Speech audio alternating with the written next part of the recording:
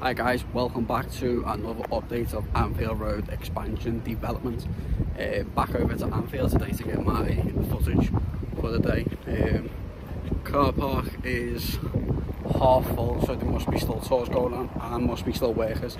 As I'm walking to the car park now, they are putting more cladding on the corner section, so when we get the drone up in a minute we'll have a little look at all that. But if you're not already subscribed, like and comment, at the end of the day guys, it's all free. Hit the subscribe button, hit the post notification bell. That post notification bell basically means every time I upload the video you get notifications about it, and so drop us a like, give us a comment, and then we'll get the drone up.